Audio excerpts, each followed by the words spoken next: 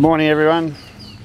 I just want to show you a little experiment we're doing on our school farm here, growing some multi-species cover crops to try and improve the soil health and increase the level of carbon being sequestered into the ground. Hopefully, we've got lots of different plants: sunflowers, forage sorghums, grain sorghums, cowpeas. You can see a cowpea plant twisting and tangling and growing up the canopy of the forage sorghums.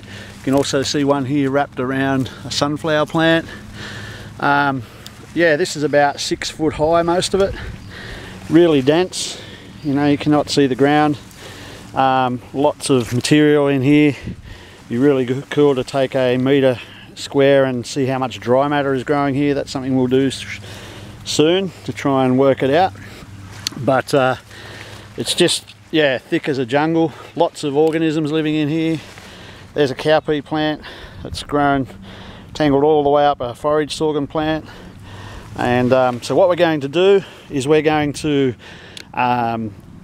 throw out into this paddock a lot of ryegrass and clover seed and chicory, and then we're going to put the cattle in here. So we'll put about 25 head of cattle in here for probably about a day and just see what happens when we take the cattle out, and we'll just see what germinates. So the cattle should eat a lot of the material and trample a lot of it into the ground, and then it should hopefully set us up for a little bit of a winter